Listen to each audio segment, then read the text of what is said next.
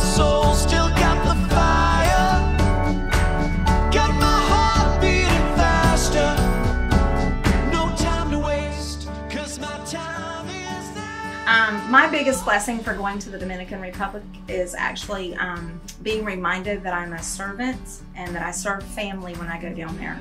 Elvis and Risa, even though they're hundreds of miles away, are definitely part of our family. And it's a blessing to be able to serve and bless them as a servant of God.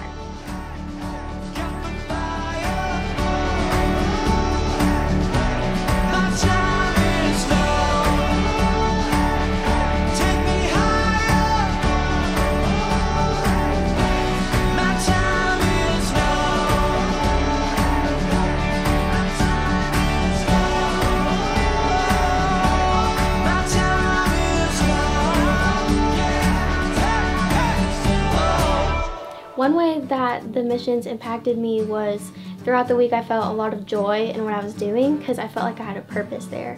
I felt like I was living out what God wanted me to do every single day.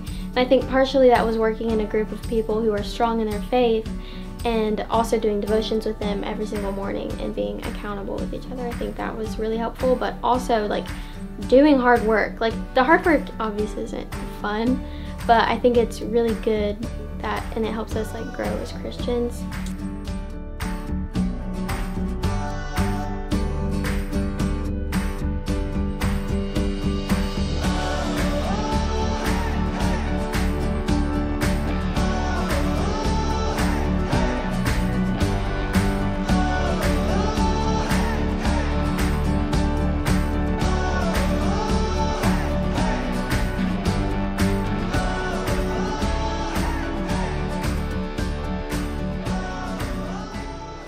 One of the things I learned about missions is that, well, before we went, we watched a video and we learned from that it's not about the work you get done and like the passing bricks, for example, or the painting the houses. Like, it's not about the tough work, but it's about making relationships and getting to know people.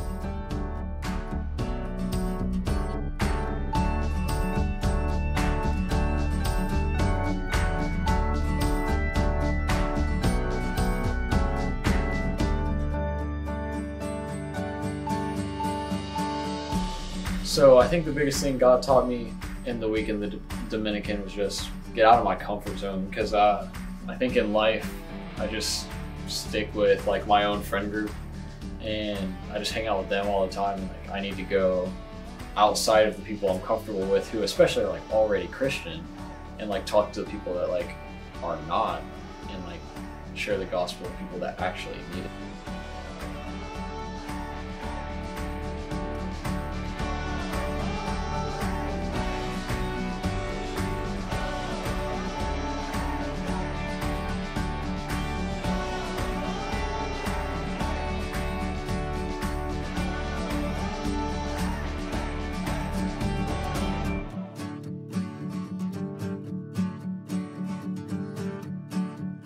Probably the most important thing that I remember is about what I'm doing for God and how I'm doing the things that I do for God.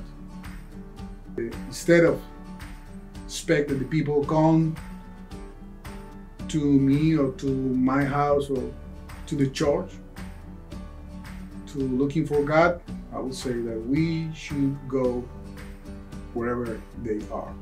We need to go wherever the people is meeting, share with them, love them, and let the Jesus love change the people.